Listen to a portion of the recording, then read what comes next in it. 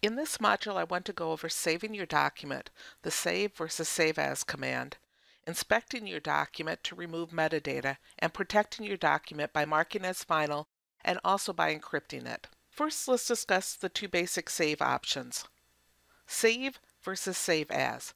So to get to Save, we go to the Backstage, click File, you have Save and Save As. Save overwrites the existing document with new changes. Save As saves the document with a different name or to a different location. So it's very important to understand the difference.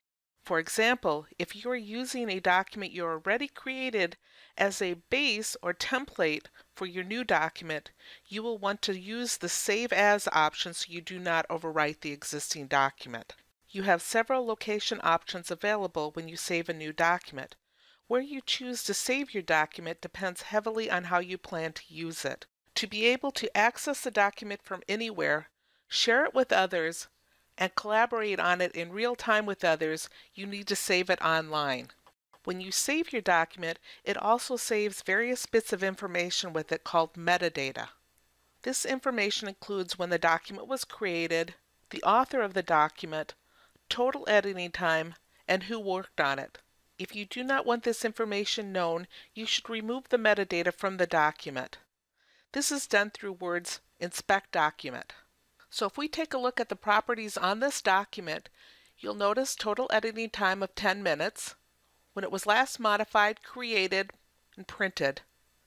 It'll also tell the author and who last modified it.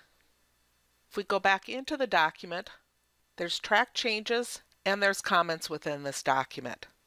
So now let's go back into the Backstage and inspect this document so we can remove the metadata. So we're going to click File, check for issues, and choose Inspect Document. Once we do this, it's going to open up the Document Inspector dialog box, which gives us various options to choose for inspecting our document.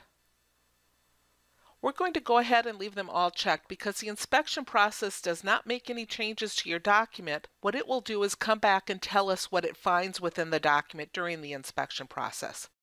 So let's click Inspect. Now let's look at the results. First, it found revision marks and comments. Then it found our metadata information. And let's scroll down.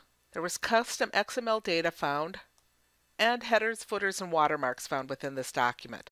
So let's go ahead and decide what we're going to remove from the document. Now be very careful if you've got revisions and comments within your document. If during the inspection process you tell it to remove it, what it will do is it will accept all the revisions within your document and it will delete the comments.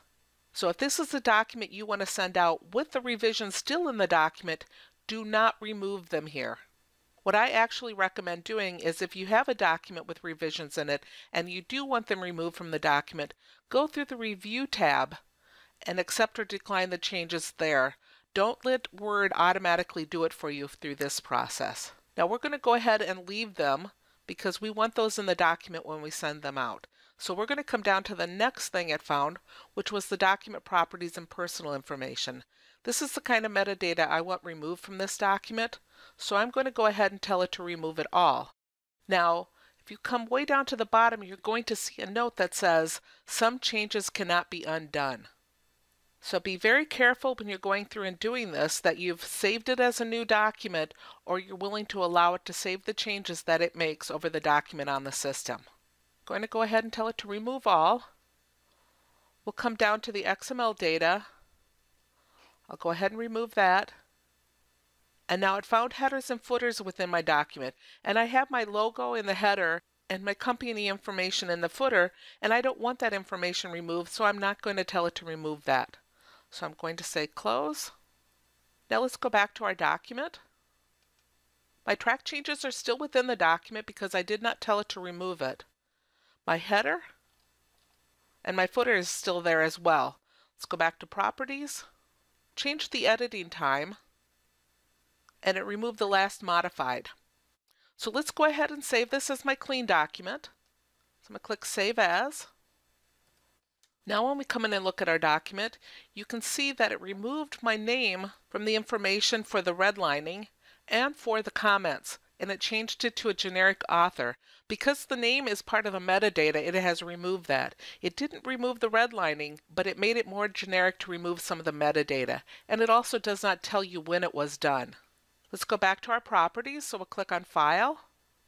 We look at our properties, 0 editing time. It was modified and created at the same time. There is no last print, and there's no author listed on the document. So it's removed all of that information from the document. And now it's ready for me to go ahead and encrypt it and send it out. So at this point, we're going to go ahead and put a password on the document. To put a password on the document, you go through the Protect option, which is still in the backstage.